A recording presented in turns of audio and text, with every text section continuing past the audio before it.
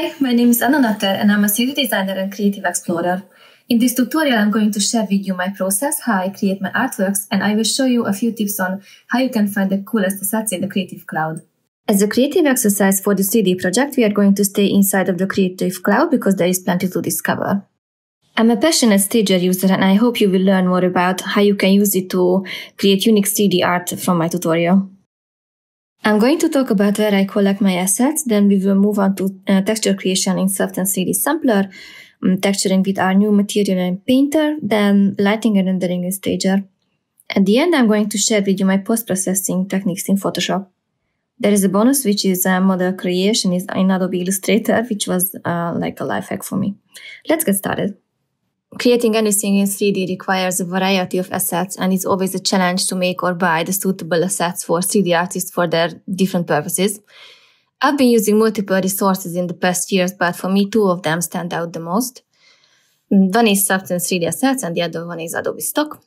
So why I like Substance 3D Assets? It's because you can find all kinds of assets created by 3D professionals, customizable models, HDRI lights, and materials.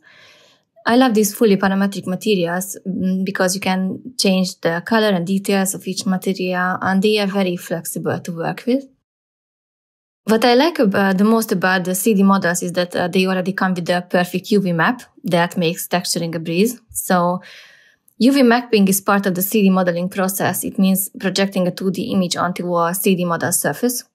When you work in 3D, it's essential to have good UVs to be able to texture a model nicely. So you won't have these issues with the Substance 3D asset models. You can also find interesting assets on the Community Assets page as well. My other favorite is Adobe Stock. I use a lot of models from Adobe Stock, and they offer thousands of 3D models, materials, lights, and they are all optimized for Substance 3D Stager.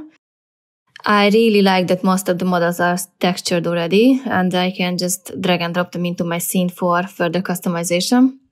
You can download the OBJ file and the textures in a folder, or you can save it to your CC libraries and work with them from there. In this video series, I'm going to show you how I use them and how you can work with different elements.